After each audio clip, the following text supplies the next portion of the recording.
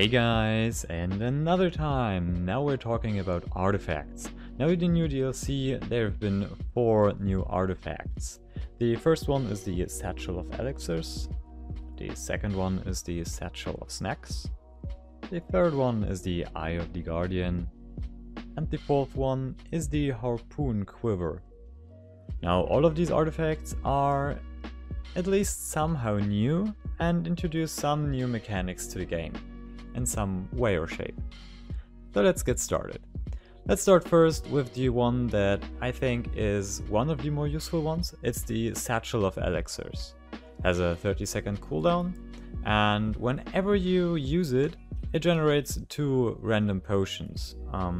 It can produce the Shadow Brew, the Strength Potion, or the Swiftness Potion it is, I think. The one that makes you walk fast. So with a 30-second cooldown, you can keep up the strength buff the whole time.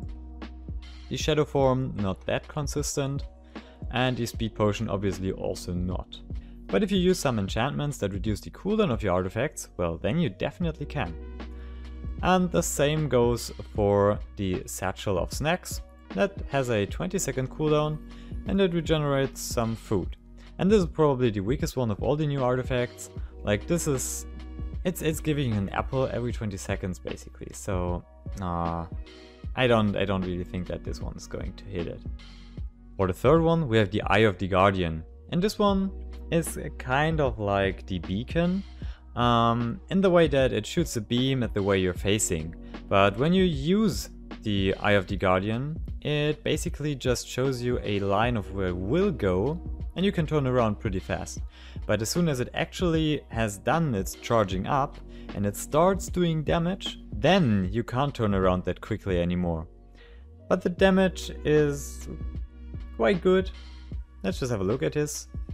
So you can see the damage is quite good. You can't interrupt it again after you started it, like it just goes on. And as you can see, the turn ratio is pretty bad. But before, during this mode, you can turn pretty fast and then it goes back to really slow. So this is kind of like a trap artifact in my opinion, because it really locks you down and you're probably going to die when using this. But it is still more useful than getting a bread every 20 seconds. And for the last one, it is the Harpoon Quiver. And what that does, it changes your arrows into harpoons. And yeah, harpoons always pierce the target. No matter if you charge the arrow or not, they always pierce.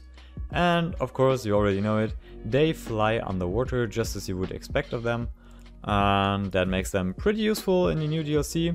I can imagine my Lightning Archer build, for example, to work just with exactly that, with no issues. Yep, that could be a thing. And that is already everything for this video. So this one is a short one again. But as you guys know, I just want to quickly cover everything for you and inform you about everything that is relevant so you guys can enjoy the DLC.